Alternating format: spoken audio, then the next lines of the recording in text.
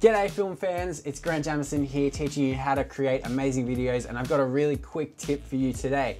I want to talk to you about when we've made an edit, we've got our video lined up, it's looking amazing, but we've accidentally deleted a piece of audio that goes with our video. So for instance, you might have an interview that you've done, you've cut it up and you've accidentally deleted a clip of that audio along the way. The footage is still there, but the audio is now missing. What's a really fast way we can find that audio, put it back into the edit and pretend like nothing ever happened? Well, I'm gonna show you right now. Let's jump into Premiere Pro.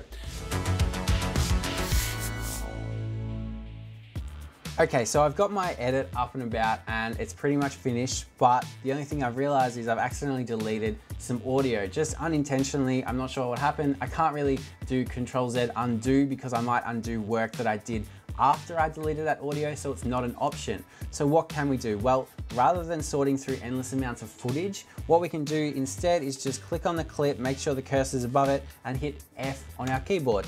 That's gonna bring up our footage and the clip that we used in the source window. The next step is really easy. You just go down to this little icon that says drag on the audio only.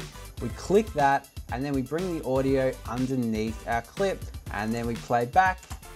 I love hearing the unique success stories from different business owners. And boom, the audio is synced perfectly. It's there, it's ready to go. It's like it never left. That's all from me today. Thanks so much for watching. Please remember to like and subscribe to my channel, and I hope to see you soon.